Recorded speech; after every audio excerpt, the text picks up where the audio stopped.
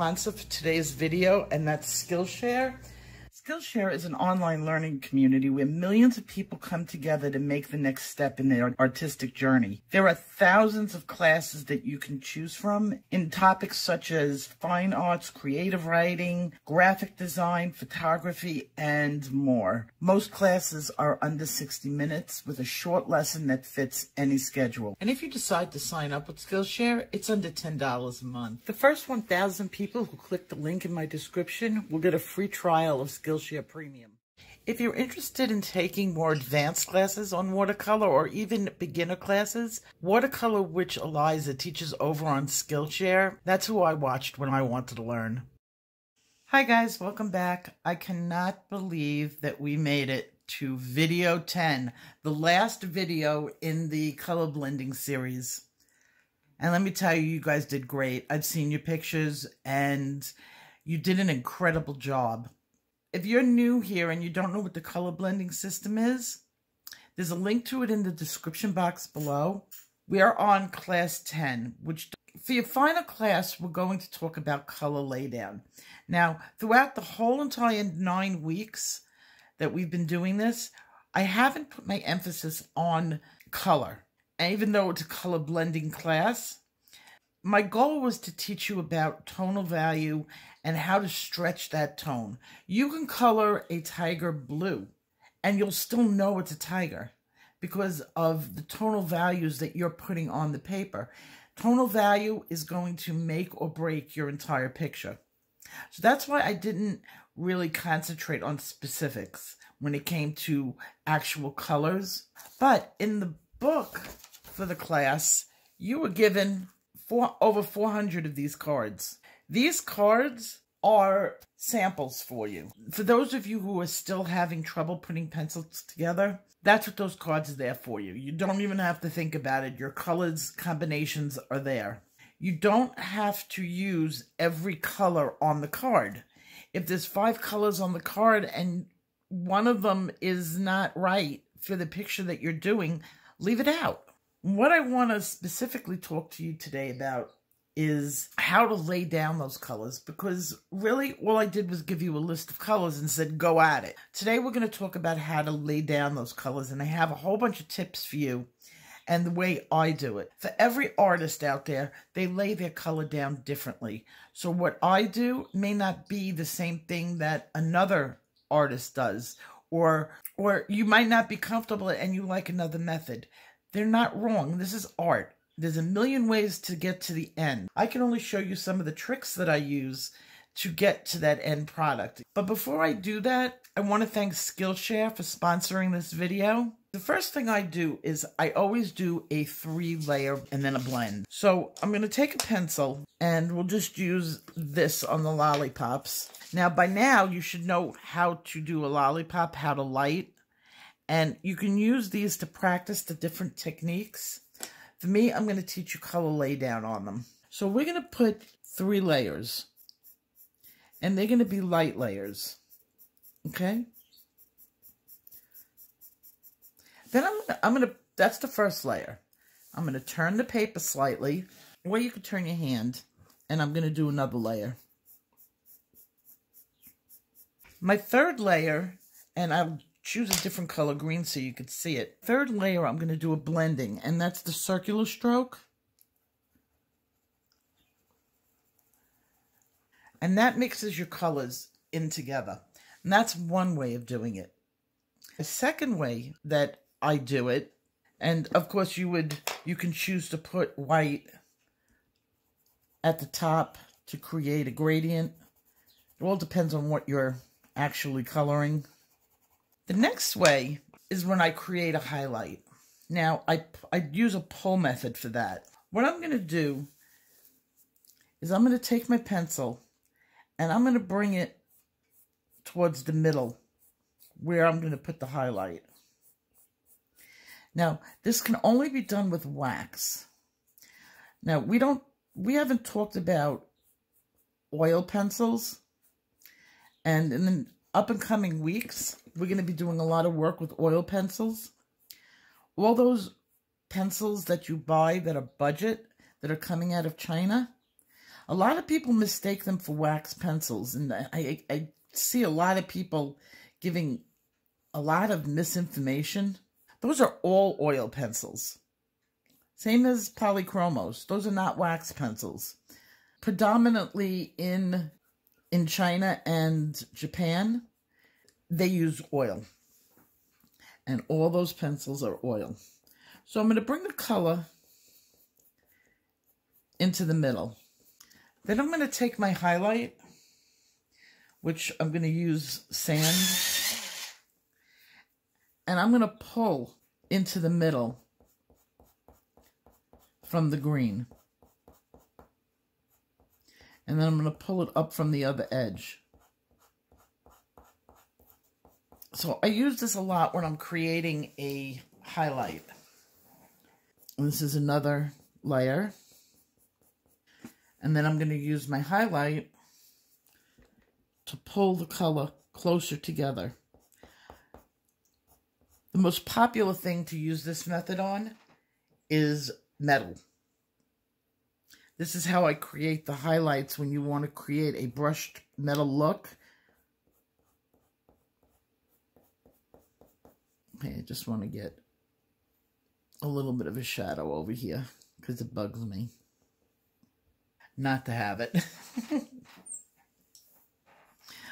Okay, so that's the second way of doing it.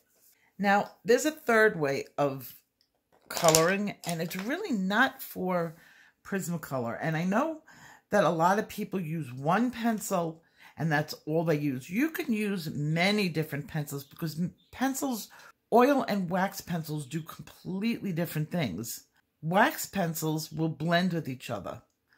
Oil pencils don't do that. They're more vibrant, but they sort of stay where you put them. And that's why oil pencils should be used when you're doing your detail work. Now, there's a third way of doing it, which this is probably not the best picture available for it. Okay, when I lay down color with a Prismacolor, I usually start with my lighter color because you can always get darker. Your darker colors, it's very hard to get lighter. I mean, it's not an always rule. So this is actually going to be the lighter of my color because it's kind of on the bottom where the light wouldn't be.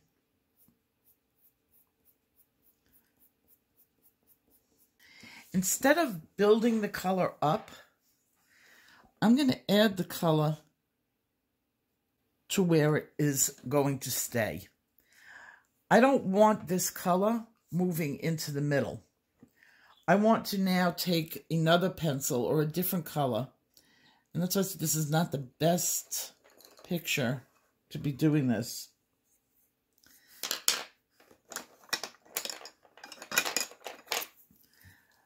So now I want to add it.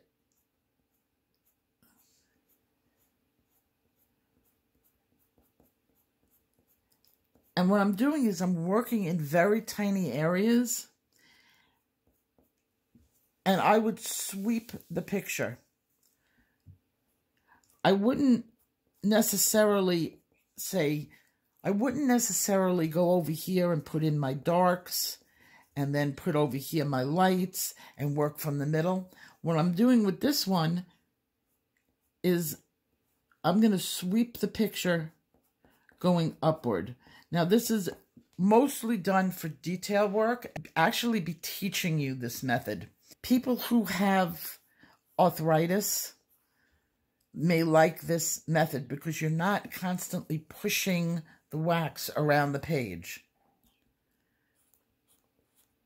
And it's more meant for oil pencils. My final way of laying down color is by color dominance. Now, did you ever see me, and some of you might have, I want this to be brown, okay? This lollipop's going to be chocolate. But I suddenly start with a red.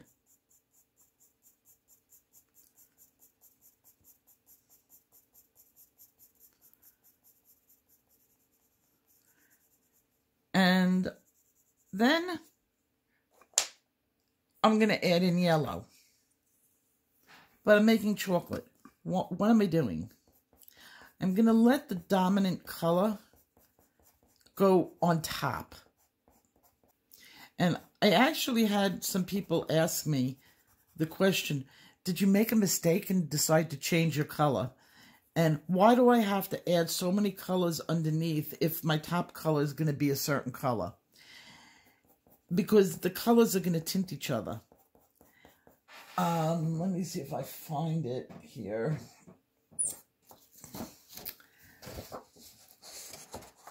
See this?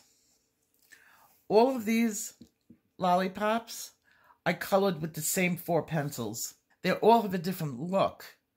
And that's when I'm using the dominant color method. So now I have the red and my yellow. Now I'll go and take a brown. I have a chestnut in my hand. And now for my third color, I'll add the brown. Now remember when we did skin tone, and I have tons of those videos? This is sort of the method that I use when I'm doing skin tone. I want to let that undercolor come through with my top color being dominant. I don't want to blend. I wouldn't come in and go, oh, I'm going to take my brown and now I'm going to go like this. That's not what I want. I want that red to shine through and tint it up.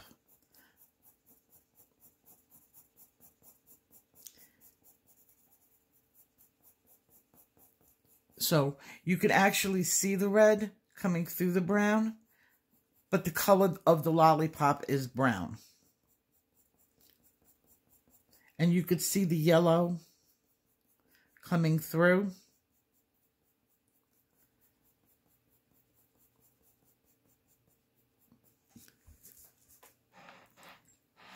And that's what I mean by a dominant color, doing it a dominant way, letting the color dominate. So those are 4 ways I lay down my color. Now remember, these cards are here to help you. They're a crutch. None of the colors are going to blend poorly with each other.